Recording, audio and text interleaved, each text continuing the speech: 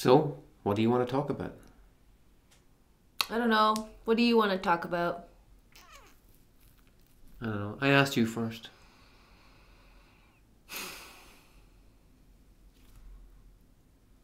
Something's not quite right. Oh, hang on. Ah.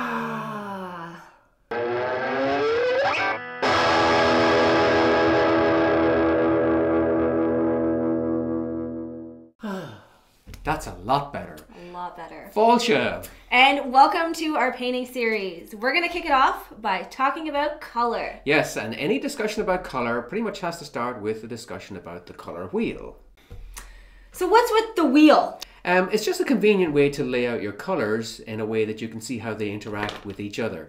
It goes back a long way, to Isaac Newton's time, I think. And you did one up yourself recently, didn't you? Yes, so why don't we take a look? So I think we've all seen printed color wheels at our local art supply store. Are they any good? Well, they serve a purpose, I suppose.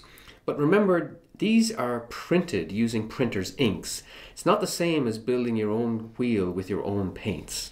True. This exercise really shows you how your colors interact with one another. Which ones are stronger, which ones gray out easily, etc. So what's the general approach? General idea is to start with your primary colours, red, yellow, blue.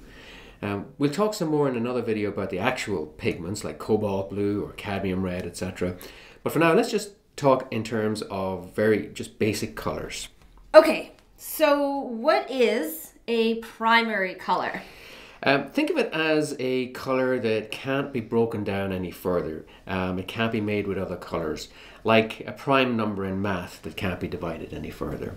And actually, I forgot to say, this colour wheel that I'm painting here, I am actually only using primary colours. So the secondary colours I'm painting here are all mixed with my primary. So all the colours are made with the primary colours? Yes, I've got 2 reds, 2 yellows and 2 blues in the mix. Got it. Okay, so what about white then? Where does that factor in? Well, white isn't really a colour. It just changes the value. In other words, how light or how dark something is. It doesn't change the essence of the colour, or the chroma. So even though we might describe something in terms of red or pink, really they're the same colour for the purpose of this exercise.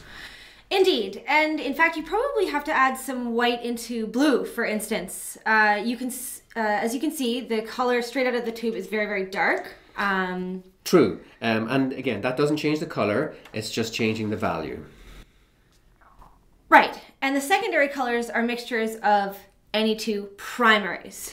So that gets you orange, green, and purple. Exactly, and then put any 3 colours together, and that's when you start getting the tertiaries. So these would be your browns and your greys, for example. Yes, but it's actually more useful to think of them in terms of muted versions of the primary colours. That encourages you to be aware of the dominant colour in the mixture.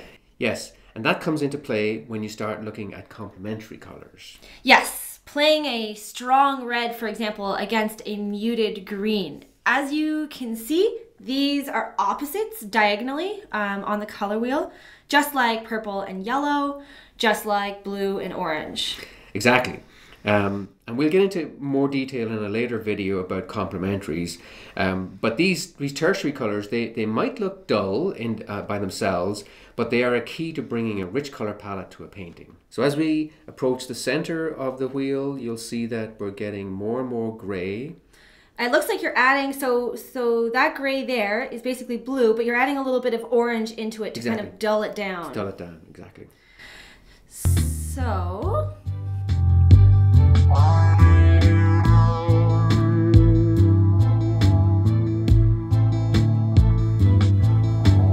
and again, you can also see a sense of the colour temperature as well. The colours on the left tending to be a little cooler, the ones in the right hand side tend to be warmer colours. So the colour wheel pretty much divides diagonally as well in terms of temperature. In half. Yeah. So one half is warmer, one half is cooler. And as we get in towards closer to the centre, the colours are getting more and more neutral.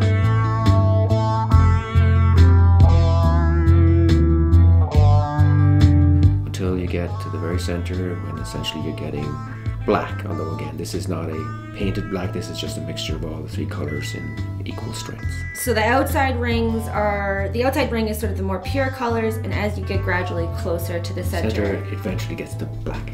The most mixed. And there you have it, folks. That's about wraps it up for our quick spin around the color wheel. We highly recommend trying this out at home on your own, whether you're a seasoned painter or a beginner.